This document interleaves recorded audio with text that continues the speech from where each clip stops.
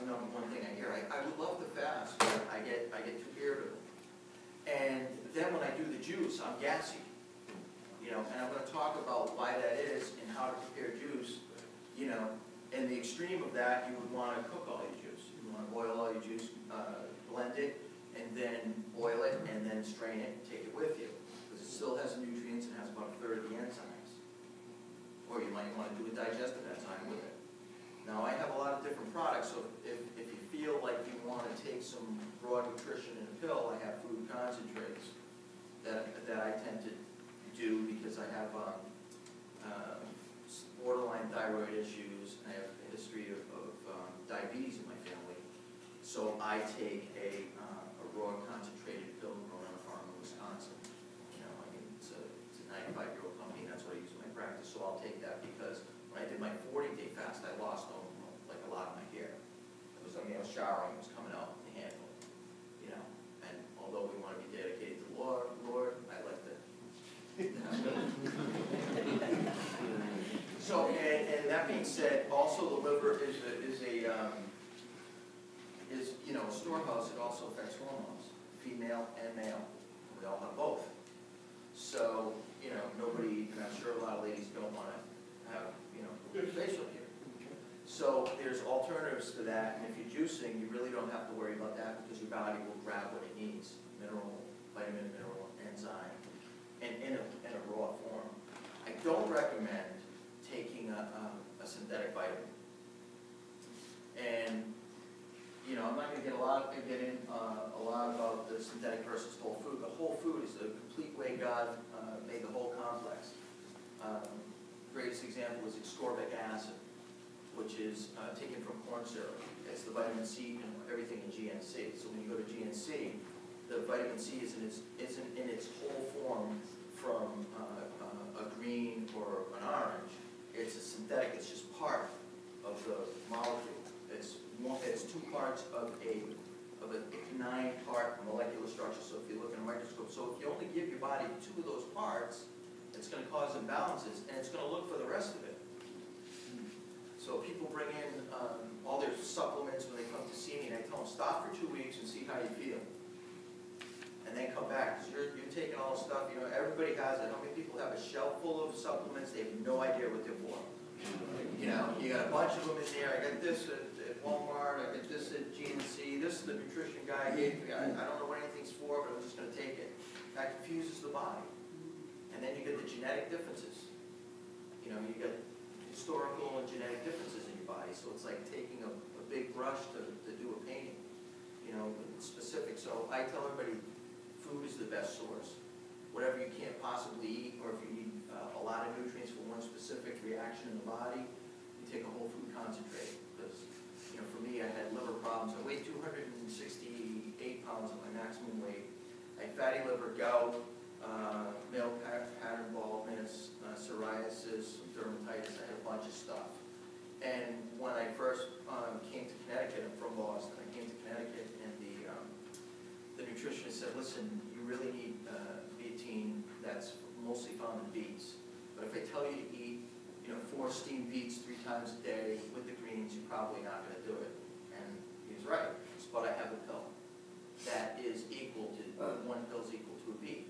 All the nutrients, the fiber's been removed, and you swallow it.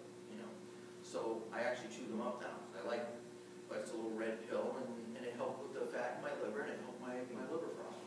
And I eventually got healthy and lost weight. But I said all that because if you take a synthetic, especially if you're doing it fast, people think that, well, I'm taking a vitamin, that's good for me. But it can actually build up toxic in the body, especially ascorbic acid, which is vitamin C, which is in all of them. You know, you're better off having some cilantro or some parsley.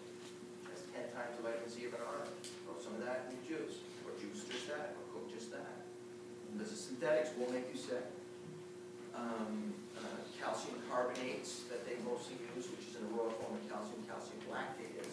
Calcium carbonate, which is in most Citracal or a lot of the calciums, they can cause kidney distress and gallstones and kidney stones and bone spurs. It's been proven. And maybe not in the quantity that you buy from CVS, but if you start to fast, your body's going to look for that and take it all, not synthetic vitamin A builds up in the body. It's dangerous, says it right on there. Do not over iron. Vitamin E.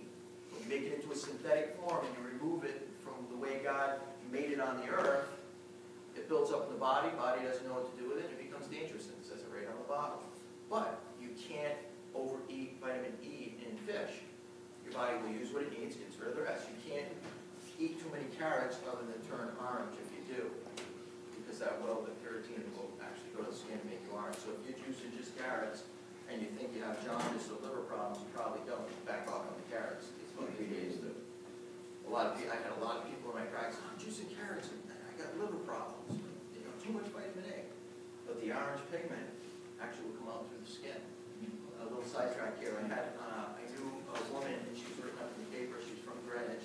She was 89 years old and had lymphoma and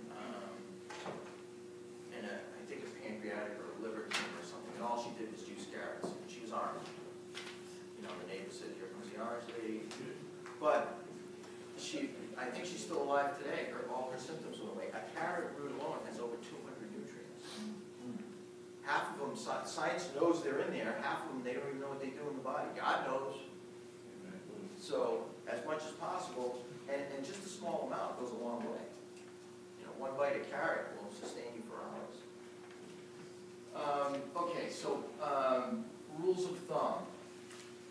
And everybody needs, if you got a highlighter or you have a pen, this is probably one of the most important things that you can write down. The biggest thing that people do wrong, and the biggest reason why people have the roller coaster blood and blood sugar and digestive bloating. You have to blend 2 to 3 times as many veggies as fruits. People like to do like a pineapple and a sprig of celery. It's just way too much sugar for the average person. You know, it tastes great. And can you have 4 ounces of pineapple, fresh pineapple? Sure you can. But you don't want to have 8 ounces 3 times a day of 70% sugar juice.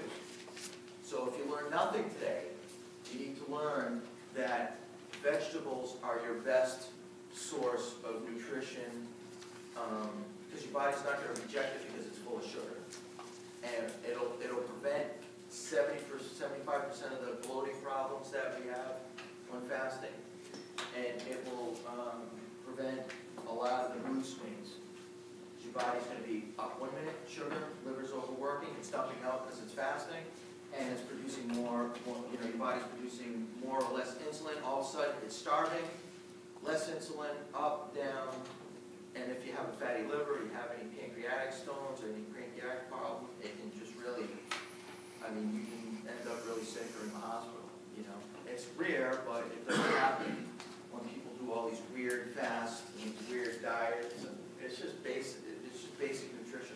I can't stand half the books out there, half the infomercials and everything else because it has it wrong. You know, they talk about alkalizing. You get cancer can't grow in an alkalized environment, which is a lie.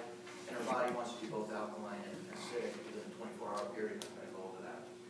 So you want to do your more sugary, acidic, fruity-based juices in the morning. In the afternoon and night, you want to do mostly vegetables. You can throw a little pear, a little apple, a little carrot in the afternoon, but you don't want to have that acidic, fruity in the afternoon. You want to have more couple tomatoes, some parsley, you know, something like that, with a little slice of pear to sweeten it up.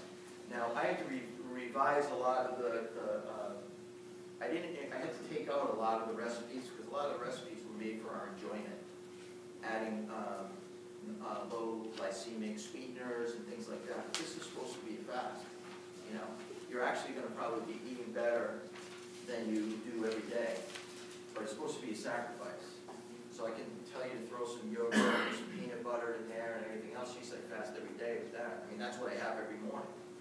You know, I have a grass-fed whey with polyphenol shake, and I can talk to you about if you really need to have a meal substitute, how to put in some powder. Pastor had asked me to talk about vegetable broth powder that you can buy from Whole Foods or organic market. You just mix it with hot water.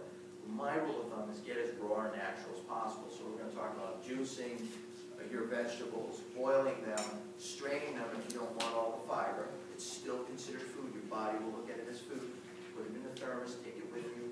A lot of you men and women work, and it's going to be really hard, but it's doable. Because I do it. I do a 21-day purification cleanse where I got to make 2 shakes a day. I take my little brawn mixer, Bullet, whatever, and there's different innovative ways that you can do it and still work full time. And do it the healthy way. Because these are health benefits too. You know, this is health. I mean, God wants us to take care of our body. When we become a Christian, we give up smoking, hopefully. We give up fornicating, we give up swearing, we do all these different things to be a living sacrifice for God. And then the one thing that we can do that is our God-given right is eat. So we eat terrible. You know, we figure we're doing the right thing. We're married. We're being faithful. We're working. We're tithing, hopefully. And but the one thing we have, the one out we have, is food. So churches have donuts. They don't have fruit and cheese. They have donuts. They have cake. They have bake sales. Nobody wants to come to an apple sale. But it shouldn't be that way. We should be living sacrifices. We should be walking testimonies, you know. That's right. I'm not where I want to be, but I got a goal. I'm not where I was before. It's the same thing spiritually. It's a whole mind-body connection, you know. If we're still living the same way in any area of our life after we've known the Lord for any period of time, I mean, what is that? And that's one of the things that I really think that fasting requires, because it is our right. It's the only thing we have left as Christians, you know. And when we start just denying ourselves, I remember when I first got saved years ago, and my pastor said, listen, you do the quickest grace I've ever seen on the face of the earth. And I'm like, well, yeah, but I mean, I'm thanking God, I'm just getting right into it, you know, I mean, that's all I got left. And he said, listen, do yourself a favor before you eat, hold off. If you feel like you can't wait any longer, hold off some more. And just pause and wait with that food, let it get cold. And I did that, and I felt some kind of anointing. And that was my first experience of denying myself, dying to myself. Not self-gratification.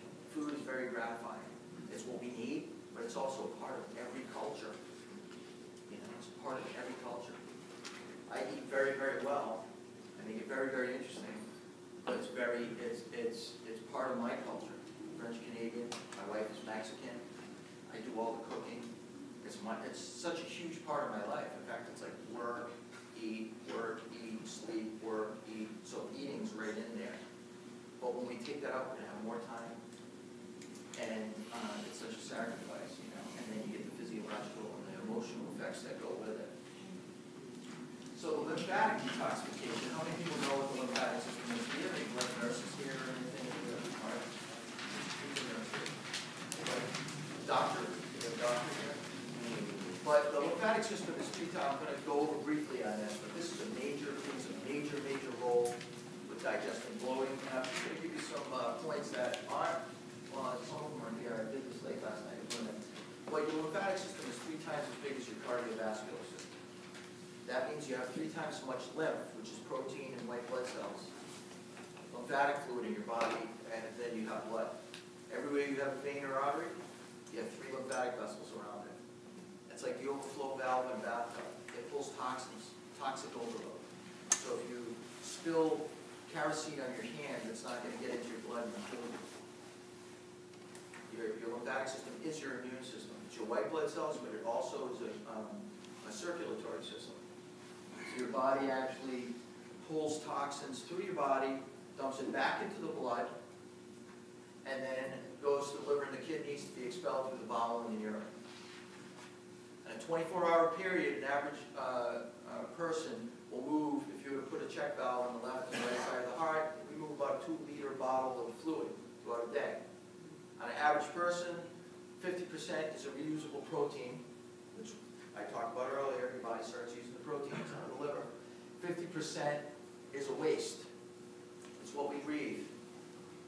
It's the fumes we breathe, the products we put on our body that are unnatural. I don't put anything in my body if I can't eat it, because I had liver problems. I had really fatty liver. Kind of extreme, a little strange in that way anyway, but I really believe in keeping toxins out of your leg. On an average person, 50% reusable protein, 50% waste. That's on an average healthy person. If you're on medications, that changes. Your body looks at medication as a chemical. If you're eating a lot of pesticides or there's a lot of chlorine in your water, your drinking source or your breathing source through the shower, I had really bad asthma, and when I put a shower filter on my shower, my asthma got better because I was breathing chlorine and the fluoride every day. So when that happens, now when your body goes into this healing process through the fasting, these toxins are bouncing through at least, we know, for at least the first week. With some people, maybe through the whole fast. Those toxins are neurotransmitter, neurotoxins that interfere with the absorption of other stuff in your body and your hormones in your body, not just your male and female hormones, but all the different hormones. Your dopamines, your uppers and downers, natural uppers and downers. So you're going to have the mood swings as you're detoxing. Sometimes it'll come out in the skin. You do it a fast, you get a skin rash. What the heck is this? Might be something you're juicing, or it might just be your body detoxing. But it definitely is a process that's the way your body starts eating the fat. So it's pulling through, not through the blood so much as through the lymphatics back to the liver. And then all of a sudden your body starts, that's why we lose weight when we diet. But whether you're the 2 liter a day, 50-50 ratio or not, you're going to have some healing crisis. And that's what gives you like the flu-like symptoms. So you might even feel like you're getting the cold. You get the runny nose, you get the headache over the eyes or behind the head. This is usually the detox headache. You might have a brown urine, dark urine, pungent smell. That's all the lymphatic system pulling out. It's healthy, but it is a healing crisis. Because your body's used to using different nutrients, it's not getting it anymore. Liver starts dumping, your body starts literally eating itself, but it's eating toxins along with good stuff.